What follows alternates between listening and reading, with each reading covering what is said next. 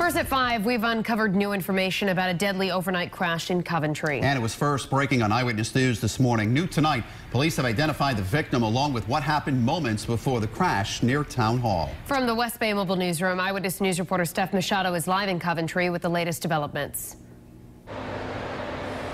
Police say Matthew Caldwell was fleeing from a traffic stop when he crashed into this pole.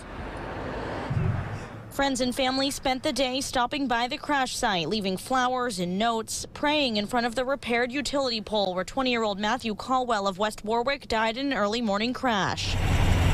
Eyewitness News was on the scene shortly after it happened on Route 117. Coventry police say Caldwell was speeding past Town Hall on Flat River Road.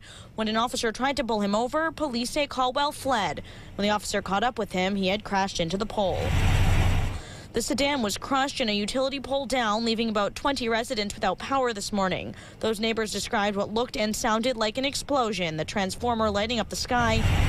Police say Caldwell died at the scene. He didn't have any passengers. National Grid crews repaired the line and installed a new utility pole, which loved ones quickly decorated with a small memorial. They collected some belongings ejected from his car.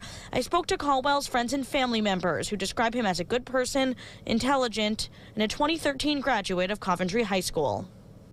And police say the crash is still under investigation. Live in Coventry with the Mobile Newsroom, I'm Steph Machado, Eyewitness News. We begin with a deadly car crash in Coventry. One man was killed after the car he was driving hit a utility pole. Now, it happened just before 2 o'clock this morning. Investigators say an officer tried to pull the driver over, but he was going too fast. Just hours ago, police identified the victim. Eyewitness News reporter Steph Machado is there now live with the West Bay Mobile Newsroom.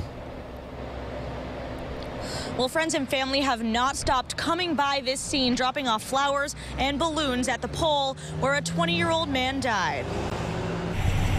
Police say the young victim of a deadly overnight crash was fleeing a traffic stop when he crashed into a utility pole.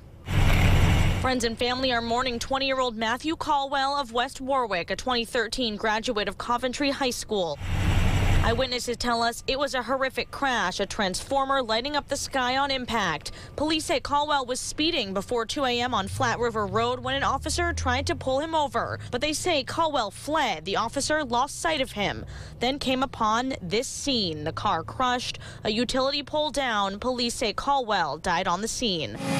The power went out for about 20 residents. National Grid crews spent the morning repairing the line, cleaning up transformer fluid, and installing a new utility pole.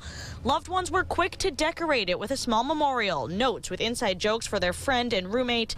They picked up some of his belongings that were ejected from the car. Friends and family didn't want to speak on camera, but told me Caldwell was smart, a good friend, and a good person.